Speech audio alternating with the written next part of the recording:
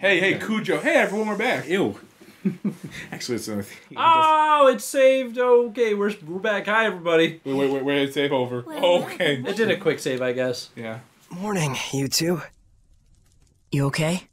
Better than before. Where is this? What happened to me afterward? You're at the inn in Lady Lake. Alicia graciously took care of the arrangements. You really were asleep for 3 days straight, you know? Was I? I hope when we walked out, the city's decimated. Why don't we all take a walk around town? And then the Resident Evil music plays. Jill accidentally shoots you in the head because she thinks you're a zombie.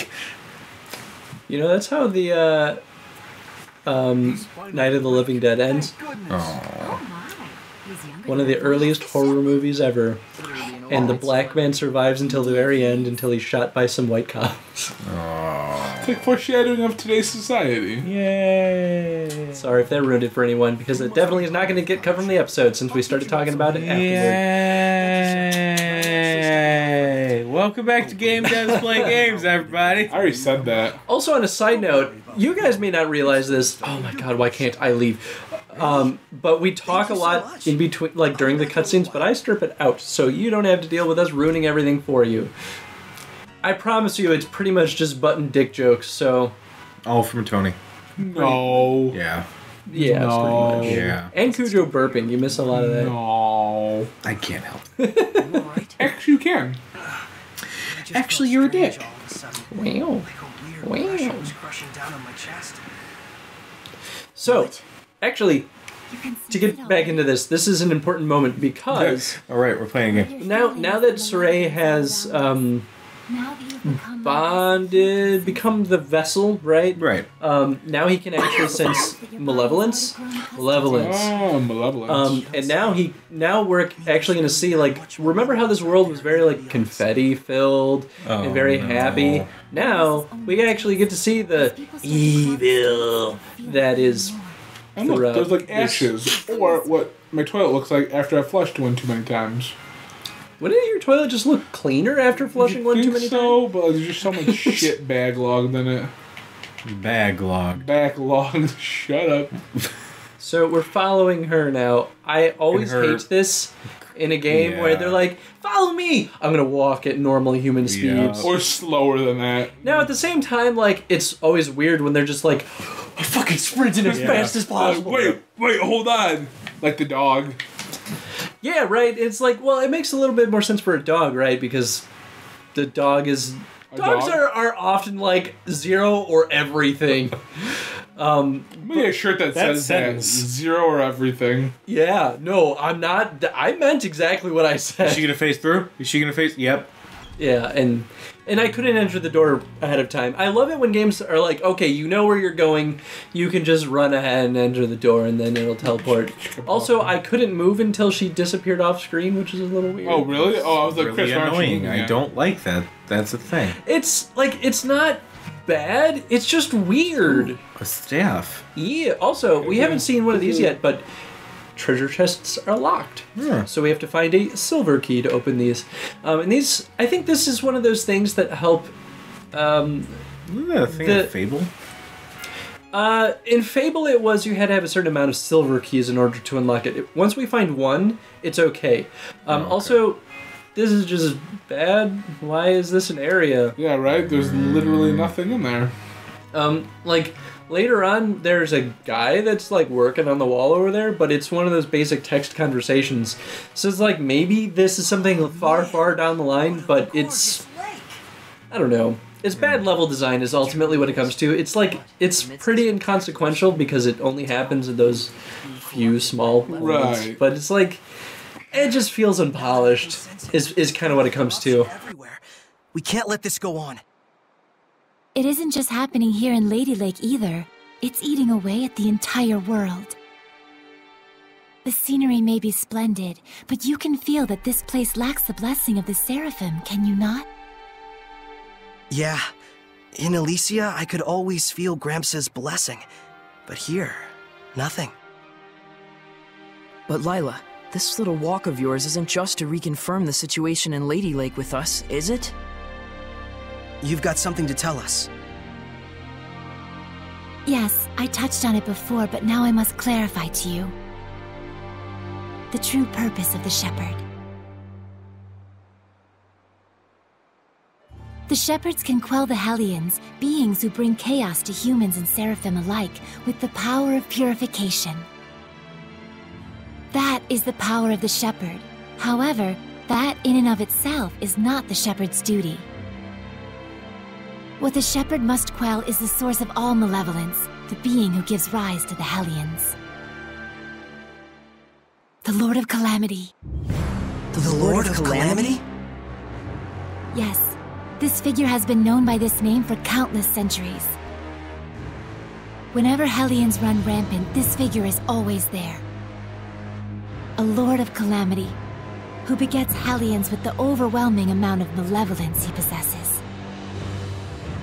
Given enough time, a Lord of Calamity can even permanently alter the world itself. Such is the calamity he brings. Wait. If I remember correctly, the Celestial Record said that a shepherd hasn't appeared for the last 200 years. And 200 years ago, there are records that the world was overcome by an unprecedented calamity. Could there be a connection? I understand. So, the Lord of Calamity is the source of all the malevolence, and it's the duty of the shepherd to find and put a stop to him. That's all well and good, but where is this guy? For now, it is enough so long as you understand the duty of the Shepherd. Huh? The answers you seek are those you must discover for yourself, Saray. Answers of your own that you will not regret. Stay true to yourself. Forget not your duty, but be not a slave to it either. Answers of my own. And to that end, Saray, I know you want to ask about the effects the Lord of Calamity has on this world, and how Earth Dwellers and Seraphim go about their lives, but I want you to discern these for yourself. It's true that I'm completely clueless when it comes to just about everything in the world. I want you to travel the world and discover all sorts of things. Only then can you take the answers you have found for yourself and make a stand against the Lord of Calamity. It's not that tricky a concept. Pretty much boils down to, hey Saray, let's take a trip around the world. Yes. Got it. Anyhow, can we start by investigating some food? Talk about calamity. I'm gonna pass out. Shall we head back to the inn? I don't want to have to carry our shepherd around. Sure. Okay, so now that we're at a point that's not a cutscene, last episode, Chris brought up how every Tales game has a huge twist. Mm-hmm. I'm going to put mine out there right now. If this is true, I'm going to do a dance. I'm going to make a little love, and I'm going to get down tonight. Is it a theory? Yes, it's a theory. It's kind of far-fetched, but it has to be. Like, I mean, this game is all about having kind of those far-fetched ideas, right? Like, I have a dozen theories in my playthrough right now, and I'm like, any of them are feasible because the twist is, like, we know there's going to be a twist. Another goddamn cutscene. Just finish your thought. Right. It's okay, it's okay. I am calling that Gramps has something to do with the evil. You think so? That he has something in the creation. Do you think or it's something? Do you think it's because he's so like remote from everything? He's so remote, and you hear about how like these places aren't blessed, but he's like, oh, in my place it is blessed by Gramps, and everything's peaceful there. So what if Gramps chooses what gets the peace and like serves everything up to the Lord of Calamity? It's an interesting theory. Super far-fetched. If it happens, I will poop my pants. I think you will get your answer as we get... it's hard to tell because this game is so goddamn long, but... Can I ask why you won't answer? It won't be very long till you get your answer, I think. Is basically what I'm thinking. Oh, for my theory? Yes. Oh, damn. See where this is going, then. However, the terms of the oath also prohibit... things. So wait. So that's actually pretty important too. So we know that Lila has taken an oath that gives her sort of a set of rules that she has to follow, right, in order for her to be a Seraphim, lord? Yeah. And we're gonna see this as we can continue to play too. But like, I don't agree with their delivery of her like preventing herself from breaking. I actually think it's really funny. Have you seen it? She's already at several she points. just did it. Yeah, exactly. Where she gets kind of like airheaded and like. I actually really think that's funny. It lends itself to the idea of her being like, that blade of grass is longer than the other ones, right? Like I think it's interesting. I think it's cool. It's a complete non sequitur. Yeah, the non sequitur is a little weird. Speaking of non sequiturs, but okay, before we end that, it's like, why doesn't she just say, "I can't talk about it"?